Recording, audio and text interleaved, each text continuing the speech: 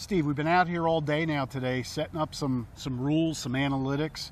You know, we're looking down through here. What were the specifics we were looking to accomplish today? I think the big thing for today was to try to compare a couple of different cameras to see how well they worked in the environment that we were talking about. So compare different versions of cameras. So the 5 megapixel CPP6 camera against the 1080p CPP7 camera. That was the main goal. See which reacted better, see how they worked in comparison to each other, and check out the different rules and also the classification capabilities at a given distance within the space that a customer wanted to check out. Okay, and I know we did that today, and we're also going to go in and actually see how Brad set those up and how the different, you know, cameras and CPP versions, how much different it is or easy it is to set up versus the older technology or older units. Right, we did a fairly decent job. We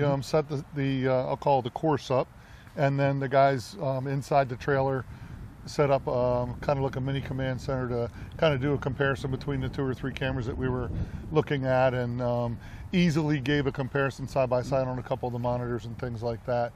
And then we also had the lift truck which gave us the different footages and all that. But yeah, let's go into the trailer and see the guys setting up the actual cameras and the field of views and the rules in IVA, so on and so forth. Sounds good. Let's do it. So Joe, now that we've got our application set up to emulate a perimeter type detection for a customer that we're testing this out with, next thing would be to do some calibration. What are the important elements on your calibration part that everybody needs to look at doing?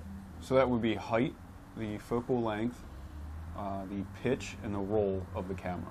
Right, so these values obviously play a big role in the way the algorithm works and making sure that you actually have some accuracy in your rules.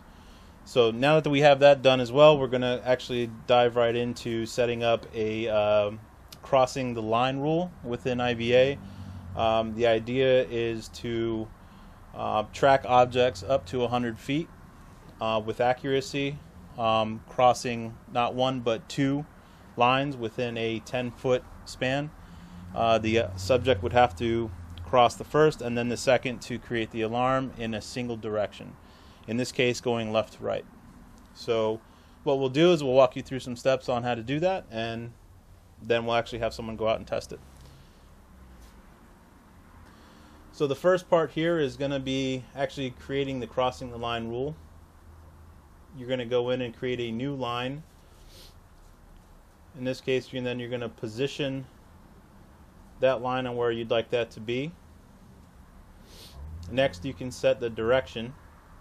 In this case, like I said, we're going left to right. We're going to set up a secondary line.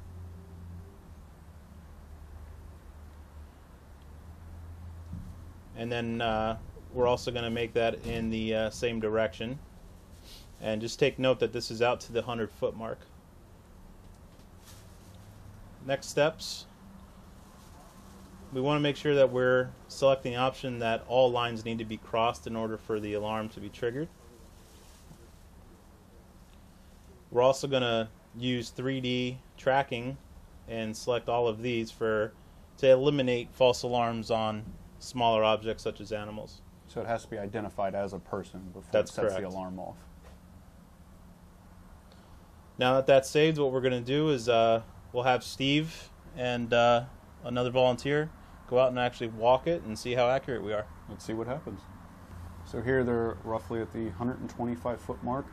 That's correct. We left a little bit of leeway past the 100-foot mark to compensate for any sort of distance. There's a sort of a free zone beyond that 100-foot mark, so we want to make sure that we're capturing anything beyond that point as well. So you'll see here that only when they're going left to right, once they're in the field, is when they're going to generate the alarms. So both of the objects were classified at 125 feet. That's and correct. They're working their way towards the camera. That's correct. Now, if you get anything different than this, for example, if someone at the very far end of your picture is categorized as a vehicle, let's say, that's a dead giveaway that you need to make some calibration and changes. and put those in place before you retest the rules that you've configured.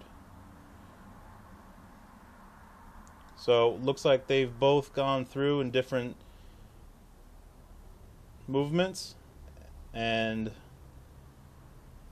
it's been successful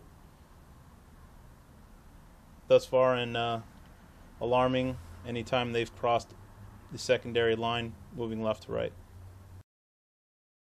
Steve, we're up on the lift right now, and this is where we were doing the shootout with the different cameras with some of the analytic rules.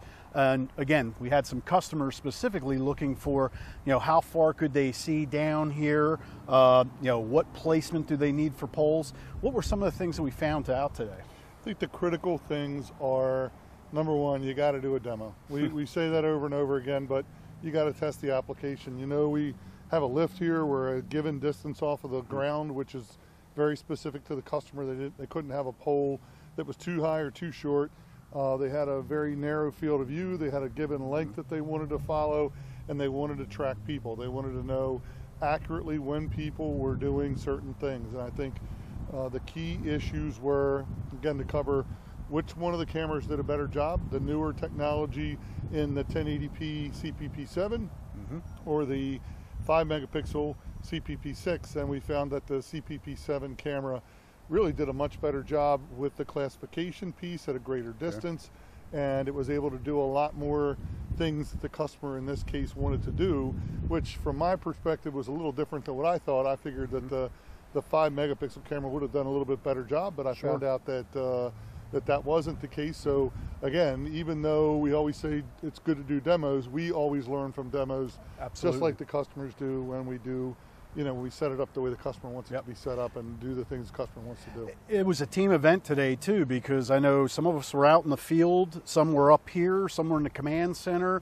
So it was a great learning experience for all of us. Good weather, good application. Thankfully the customer got to come up and see all the stuff. We got to capture a lot of it on video. So not only did we find out for him what he wanted to do, but we've got a lot of material I think that is good for other people to see and use when it comes to how far a camera can use IVA accurately to do certain things to use for assessment and trigger alarms and events and things like that. So I think all in all today was a great day for everybody.